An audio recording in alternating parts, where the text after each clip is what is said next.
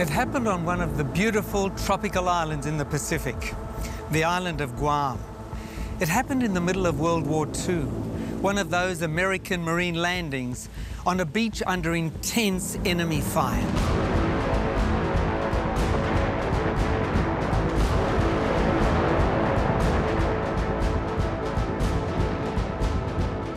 Here on this beach, one of those unforgettable scenes played out. Soldiers leaping from landing craft, dodging machine gun fire, racing to find shelter somewhere in the trees lining the beach.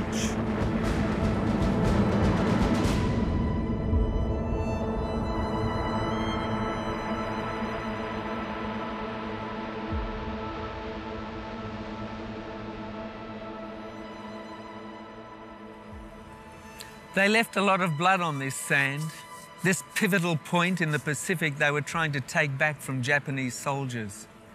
But they would succeed, defeat the Japanese army dug so deeply into this island. They would establish a base here, fly out bombers from this place, and so continue their advance all the way to Japan and victory. But one of this island's most incredible stories happened much further inland, here in the thick jungle. Somehow, World War II carried on in this spot far beyond the surrender of Japan in 1944. Somehow, the war continued here until January of 1972. And it went on in the person of Shoichi Yokoi. For 28 years, he hid in an underground jungle cave, fearing to come out of hiding even after finding leaflets declaring that World War II had ended. How could this Japanese soldier avoid surrendering after his nation did for 28 years? Well, you're about to find out. And you're about to discover what it has to do with you and your life.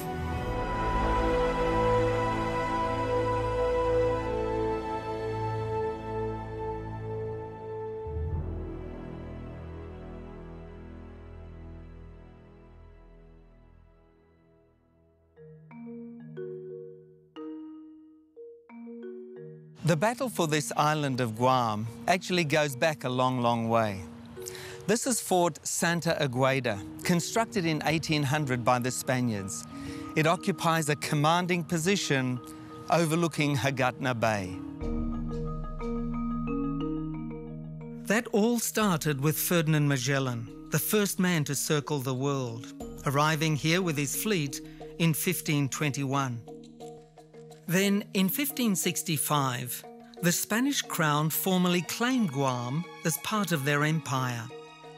The Spanish built forts along the coastline, which protected the Yumatec Bay settlements.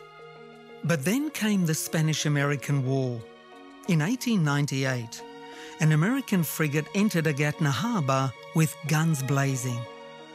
These cannons and those stone walls just didn't have enough firepower, and the city of Hagatna would surrender the next day. Eventually, America would actually purchase this island from Spain for $20 million.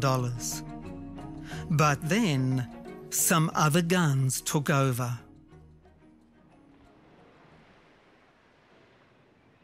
This is Japanese artillery. In 1941, Emperor Hirohito's troops were sweeping across the Pacific, conquering island after island. The Japanese conquest of Guam began on the 8th of December 1941, an hour after the attack on Pearl Harbor.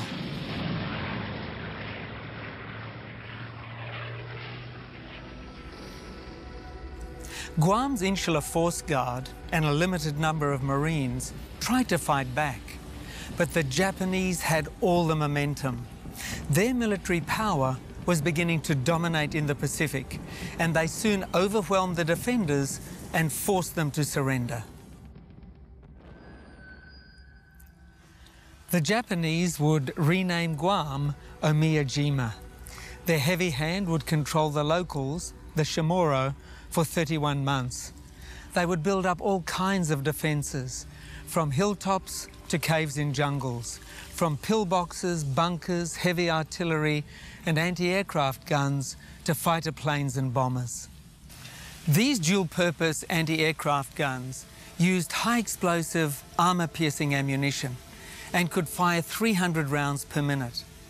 The island bristled with these Japanese anti-aircraft and coastal defence guns.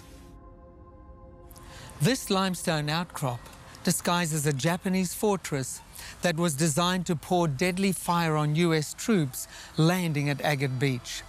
Before landing, aerial observers thought this ridge was a simple sandhill. But by walking around the stronghold, you can discover its lethal intricacy. The camouflaged gun emplacements and bunkers linked by a network of tunnels.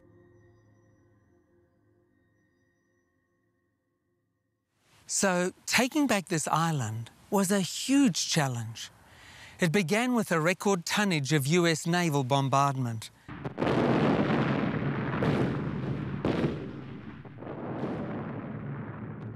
Allied battleships did their best to soften the Japanese defences. The city of Hagatna was nearly completely destroyed. And then on the 21st of July, 1944, 55,000 Marines would land right here on the sand below us on Asan Beach. The Japanese launched a massive counterattack from these highlands. The Banzai, or suicide attack of the 25th of July, 1944, was a carefully planned attempt to drive the Americans back into the sea.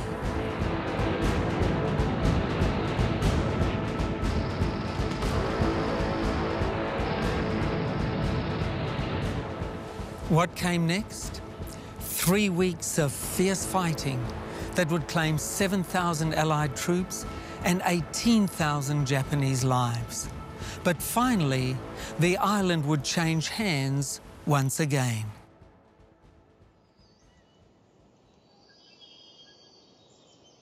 As the Allied forces fought their way through the interior of Guam, many Japanese units holed up in here were scattered. And that included the unit of Sergeant Yokoi. He managed to hide out in a cave with just a few other comrades as the sounds of bomb blasts and machine gun fire enveloped the world around him. Yokoi was determined, in fact, to not give up, never give up. In the Pacific, there would be many Japanese soldiers who gave up their lives, die, rather than surrender. There would even be Japanese civilians who would leap off cliffs rather than raise their hands in surrender.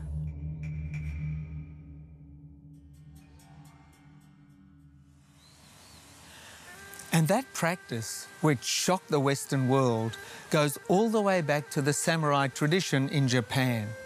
Honor was the primary samurai value. They were similar in a way to the knights of the Middle Ages, who fought out of extreme loyalty to their king or lord. In the samurai world, you no longer exist if you give in to the enemy. Your honor has disappeared. The shame and disgrace was unbearable. They preferred death to surrender. And that filtered down through traditional Japanese culture all the way to those World War II soldiers fighting in the islands of the Pacific. Yokoi was definitely one of them. Surrender wasn't an option. So he isolated himself from the advancing Marines, isolated himself from any thought that the island of Guam had surrendered to the Americans, and went into hiding. This is known as Yokoi's underground jungle cave. It's a reconstruction of the place where this soldier lived in hiding for nearly 3 decades. Yokoi dug it out by hand with a trowel that he fashioned from an old cannon shell. It was supported by strong bamboo canes that kept it from collapsing. Yokoi's hiding place was located in a thick bamboo forest on the side of a rolling slope that ended in a small stream. The entrance to the shaft of the tunnel was cleverly concealed. Bamboo slats were tied over the top and bamboo leaves scattered over and around it covering and concealing the opening of the shaft. Yokoi was very resourceful. He used native plants to make clothes and bedding. He designed and made many implements by hand. This man even created a little bathroom and a little kitchen at opposite ends of his small cave. And he was able to fashion a coconut shell lantern which burned oils. Yokoi had to hunt for food while staying out of sight, but he was able to build little traps from reeds and bamboo to catch shrimp and eel from the nearby river. In the pools near the waterfall, he would carefully set his traps. Here, in this remote jungle, Yokoi lived all alone and eked out a meagre existence for 28 years. He would silently walk along the jungle tracks and through the bamboo forests, always careful to stay out of sight. But he managed to survive on a diet of nuts, berries, frogs, snails and rats, along with the occasional eel and shrimp. Yes, this is where Yokoi kept World War II going, far beyond the day of surrender. And here's the amazing thing. This soldier actually came across a leaflet in 1952, and it stated clearly that the war was over, had been over for years. But Yokoi stayed put in that cave. He wouldn't go out and face the world, a world in which his nation and his emperor had surrendered. He preferred to die alone rather than face the disgrace and shame of being captured alive. Back home in Japan, his family finally gave up hope of ever seeing him alive again. In 1955, after Yokoi was officially declared dead, killed in action, his heartbroken mother commissioned a gravestone and had his name engraved on it in an attempt to bring closure. Most people are aghast, horrified, when they hear about Yokoi's story. It's almost impossible to believe that anyone would want to keep on fighting like that. And yet, believe it or not, this Japanese soldier isn't that far removed from many of our lives, many of our internal struggles. A lot of us keep fighting on about very old conflicts. Maybe it's a childhood trauma. Maybe it's something your spouse did to you years ago. Almost all of us have wounds, scars, pain from the past, and we usually think we're over them. But the sad fact is that old war often simmers inside us. Sometimes it pops up when we get terribly angry over some little thing. Sometimes it's bitterness that begins to harden us and make us bitter. Getting over some past conflict, that's a very common human problem. In fact, it can be one of life's greatest challenges. I think we can all grasp the basic idea that the biggest war on this planet is the one between good and evil. It transcends all national boundaries, and it's very much a part of the conflicts in our hearts. Well, there was one man who claimed to take on evil, confront it, challenge it, and defeat it.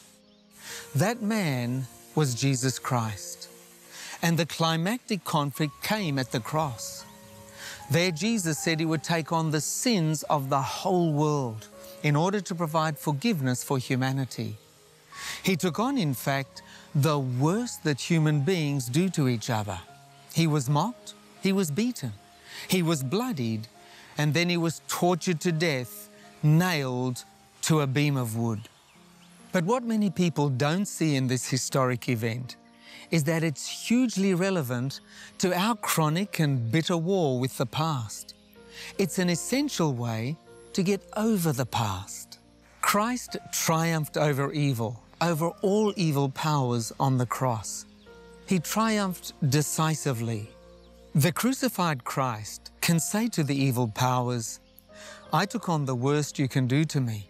You didn't defeat me. You couldn't turn me into someone like you. You couldn't draw me into rage or bitterness or vengeance. My love proved so much stronger in the end." Jesus won the war between good and evil on earth. And that means that the war can be over inside us too. All those wounds, all those bad things that happen, all the things that still haunt us, they can surrender. And this is why Jesus provided forgiveness at the cross.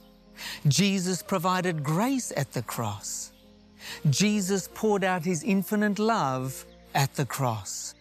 And those qualities can win over all the anger and resentment and bitterness that try to keep us captive.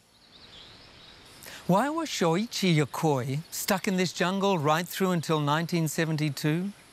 Why did his life essentially stop for almost 3 decades? Because his focus was on the enemy, and that never stopped. Everyone around him on this island of Guam was considered the enemy. This man took enormous effort in remaining invisible. He'd hunt for food only when he was sure no one was around or in the middle of the night. He carefully brushed over all his footprints here so that no tracks or signs could ever be seen. But it all ended just over 40 years ago in January of 1972. One evening, 2 men from a village in the southern part of Guam went out hunting. They were walking along the Telefofo River when they heard something moving in the tall reeds. An animal, they thought, and raised their weapons. But out came a very old, wild-looking man carrying a shrimp trap. It was 56-year-old Yokoi. When the men approached him, he tried to grab one of their rifles, but malnourished and weakened by years of survivor food, he couldn't overpower the 2 hunters. Yokoi hadn't looked at another human face for 8 years. His last 2 surviving comrades, who were also hiding in the jungle, had died in a flood in 1964. But no, his eyes didn't light up when he ran into these civilians. He didn't express relief after decades of hiding in a cave. He panicked. He tried to fight back. Why? Because it was all about the enemy. It was all about the disgrace and shame of surrendering. This aging World War II Japanese soldier would be turned into the police. But then he was taken back to his homeland of Japan, and many people welcomed him as something of a hero. Yokoi was among the very last Japanese soldiers to surrender after the war. However, even then, Yokoi basically expressed regret. What haunted him was the shame and sorrow of being captured. He would say, "It is with much embarrassment, but I have returned." Believe it or not, that's a common human problem. We don't often return from misfortune with joy. We don't truly come back from bad things that happen to us. Why? We're still focused on the enemy. We're still repeating the bad things they said. We're still going over the bad things they did. We live in a world tainted by regret and remorse. We are consumed by the wrong we've experienced. But we need to accept that the war is over. Accept that fact. It's not about the enemy anymore. Stop focusing on that and start focusing on the man who gave up his life for you. Yes, his love is more important than how you are mistreated. His grace is far bigger than any wound you have. His forgiveness enables us to get to a clean slate. Start day one again. Start all over again.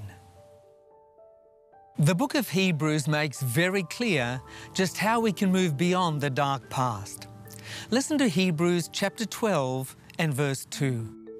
Let us fix our eyes on Jesus, the author and perfecter of our faith, who for the joy set before him endured the cross, scorning the shame, and sat down at the right hand of the throne of God.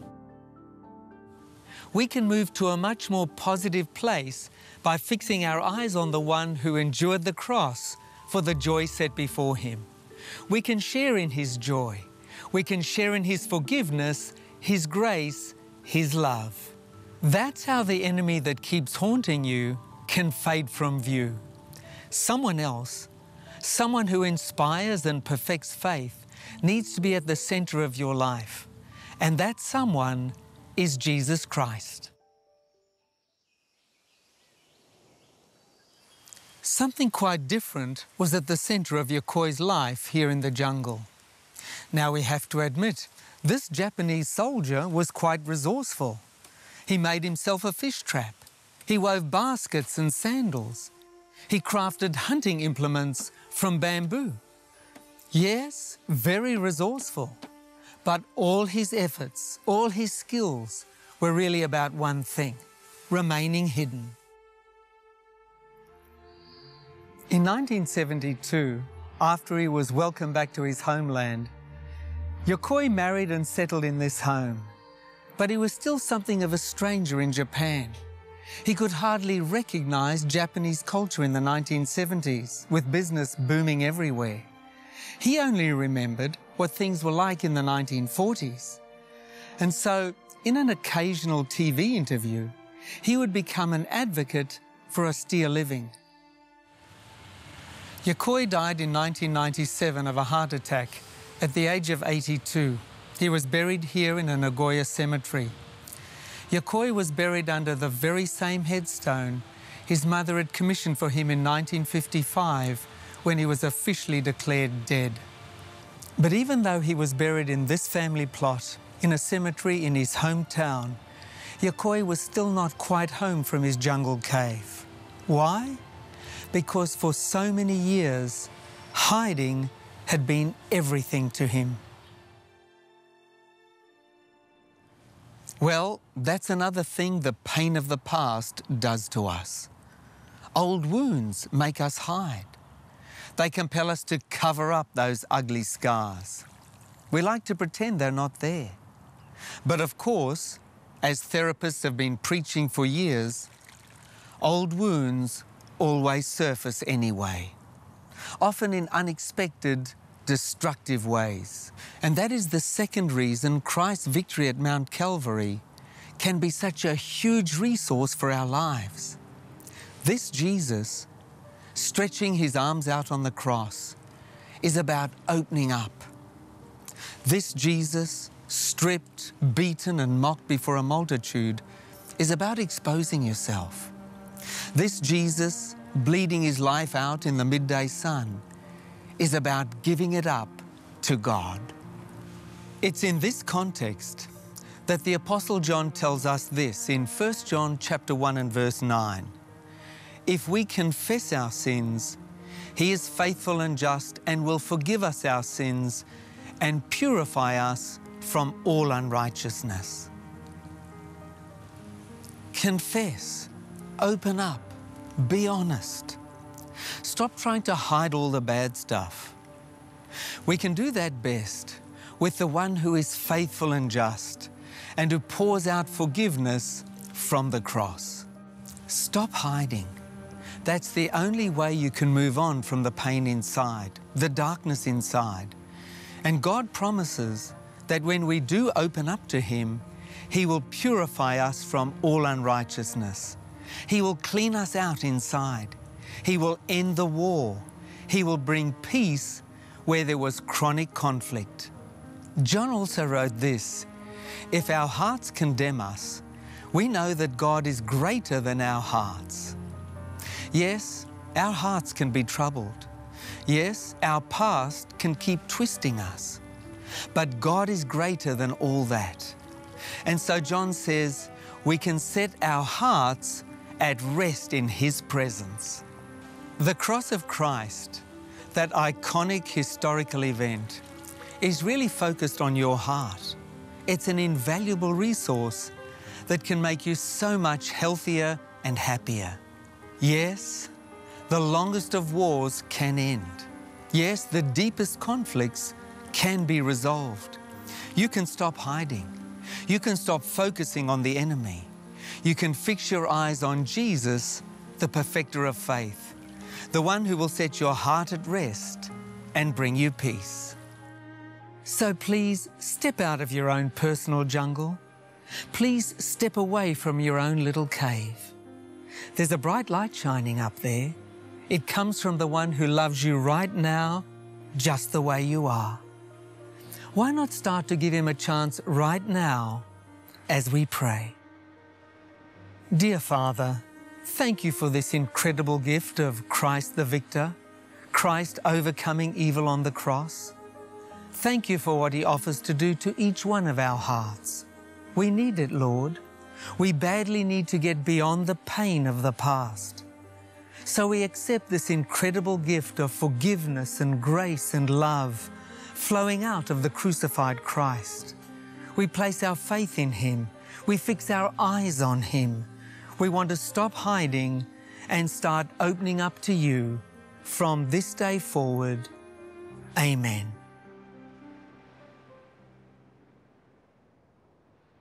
The story of Yokoi and his survival in his jungle cave in Guam has captured the interest of people all over the world.